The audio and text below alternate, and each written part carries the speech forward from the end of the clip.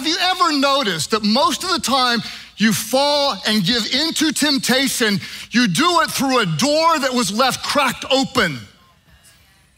Because they're being kind of quiet. The door is still open.